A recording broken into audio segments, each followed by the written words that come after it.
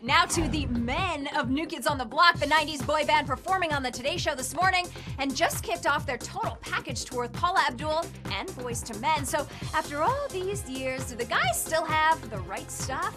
I'm gonna go with a yes. Feels like, we just started. We still feel young. We may not, well, kind of. But it's still a lot of fun.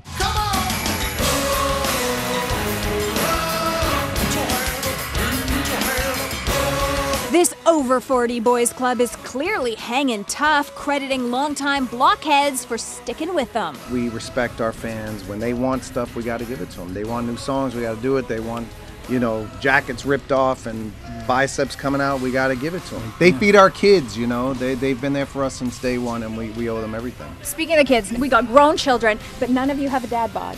It's tough, man. I mean, this show is a great workout. I mean, we're sweating our butts off. Yeah. Please don't go, girl. You would ruin my whole world.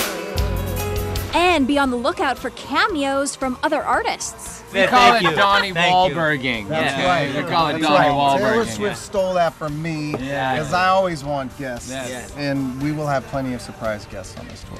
Like who? I'll put it to you like this. The people that we generally bring out, we end up touring with in the future. Oh. Give me one more night to love you.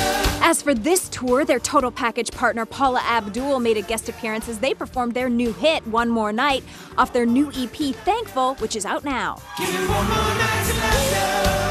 But the highlight for me, becoming wedding planner for Jonathan Knight and fiancé Harley Rodriguez. Are you ever gonna get married? Me?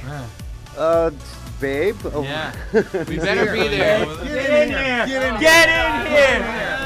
Did you want to set a date right now? Yes! Yes! So it's 2018. How about that? 2018, you're locking it down. Well, yeah. You look so happy.